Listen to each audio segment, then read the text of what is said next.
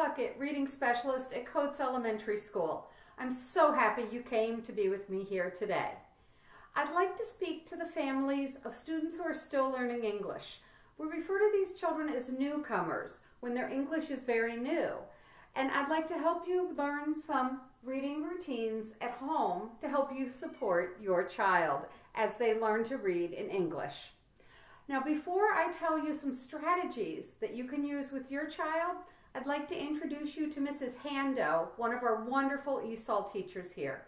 And she's going to explain to you what ESOL teachers do to help support your child learn to read at school. Hello, my name is Stephanie Hando, and I am one of the ESOL teachers at Coates Elementary. The ESOL teachers use a variety of strategies to help our students learn to read, write, listen, and speak in English. Today I'm going to show you one strategy we use when introducing a new book to our students. Here is a simple book, I Can. Books like this use pictures to show what the key vocabulary is in the text. So we're going to start by looking at each page to see what the pictures tell us about what the story is about. So look at this first page.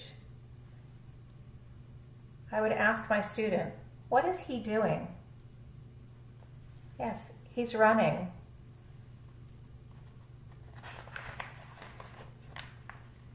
What is she doing?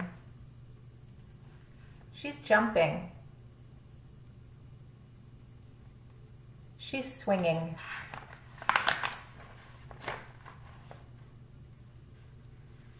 He's hopping. And she is riding a skateboard. The girl is climbing the tree. And this boy is crawling like a baby. This girl is playing with a balloon. Now we'll go back and we'll look and we'll see if we can match the words to the pictures. I can.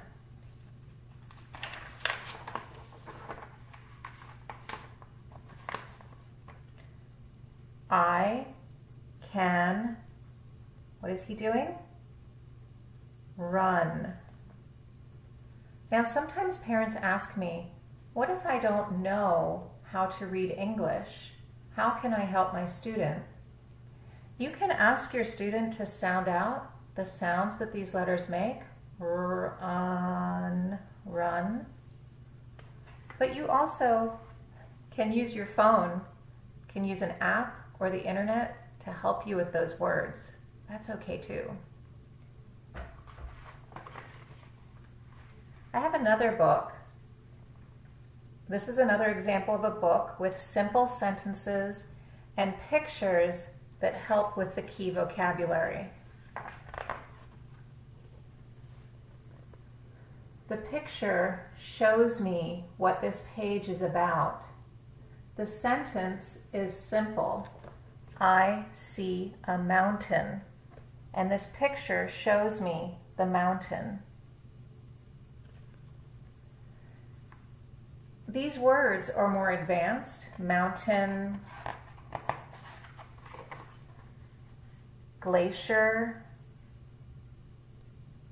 But the simple pattern of the text helps the student to learn what these words are really about.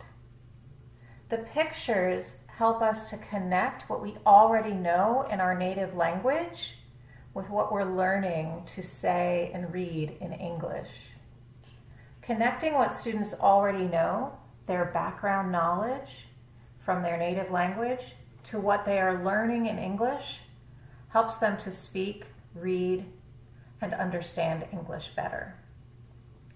Included in our information in the newcomer packet is a list of websites that can help your English learner to learn the English alphabet and some basic sight words. Sites like ABC and starfall.com allow your students to practice their alphabet, both learning the letters and the sounds that the letters make. Learning what English sounds like is important for them as they learn to speak, read, write, and listen and understand in English. Thank you. Thank you, Mrs. Hando. That was just so informative about all the different things that ESOL teachers do to support children in school. Now, one thing that she mentioned is that they read simple books and they read them over and over again. That's one thing I would like for you as parents to try to do.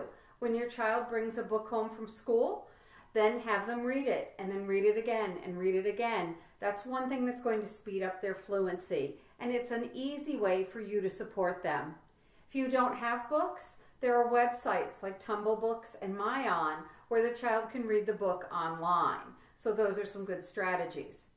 As your child learns to read English, they're going to need to go to the next step, and that's understanding how to talk about books. So I'd like to introduce you to Mrs. Madsen, another fabulous ESOL teacher at Coates, and she's going to talk to you about the kinds of questions you can ask your child to help them get more out of their reading. Mrs. Madsen? Hello everybody, my name is Michaela Madsen and I am the 4th grade ESOL teacher at Coates Elementary. Today I wanted to talk a little bit about what kinds of questions you could ask your child when they are starting to read more difficult books. We talked about at the beginning when they're brand new to the country, your child is going to be reading very simple books with maybe 3 or 4 words on a page. But if they read every day and they practice their English, hopefully they can work up to more complex books by the end of the school year. So for a native language speaker, we try to get our kindergarten students to get to a level, what we call a level D or a level 6 book. So what I want to show you today is an example of a level D book. If your child is making good progress, this is what a book would look like by the end of the year. And I want to show you what some of the questions you might ask that are going to be different in this kind of book than a book that you would ask when they're brand new and they're just learning English and they're reading the very simple book. So this one's a little more advanced. Our book today is called Do Not Eat That. And from the cover, we see that there's a little girl and a little boy. The little boy is blue. It turns out that that little boy is an alien from out of space, and he is visiting his friend on Earth. So we're just going to look at a couple of the pages. In this story, we're starting with Abby and Zotz. Abby and Zotz are best friends. Zotz is from outer space. Zotz is hungry. Zotz finds puppies. Do not eat puppies, Abby says. Zotz finds trash. Do not eat the trash, Abby says.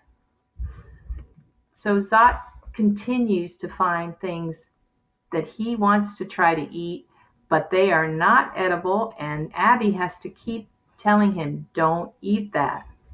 When we get to the end of the story, Abby finally gets Zotz some pizza, and he is able to eat the pizza.